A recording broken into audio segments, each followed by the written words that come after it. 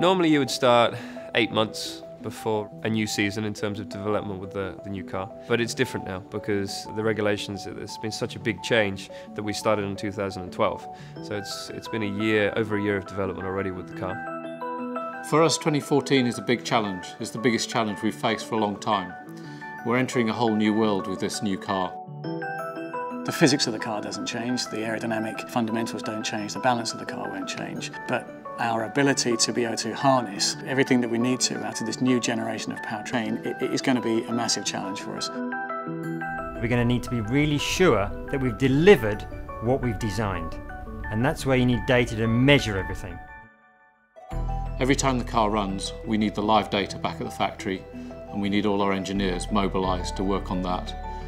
So getting data back fast is going to be important for 2014. There is something like 12 days of testing, and then we're going to race in front of 200 million people against 10 of our fiercest competitors around the globe in public. That's got our attention.